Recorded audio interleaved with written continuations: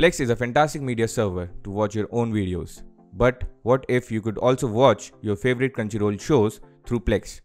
I'm Akash, you're watching Candid.Technology, and in this video, we are talking about how to add Crunchyroll to Plex. To add Crunchyroll to your Plex, open the Plex app on your device. We are using browser to open the Plex app. After that, click on the settings icon. Then go to the streaming services tab.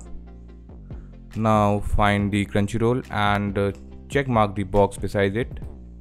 And after that, click on the Save Changes button. And Crunchyroll has been added to your Plex app. If this video helped you, give us a like, consider subscribing to our channel, press the bell icon and share your thoughts in the comments below.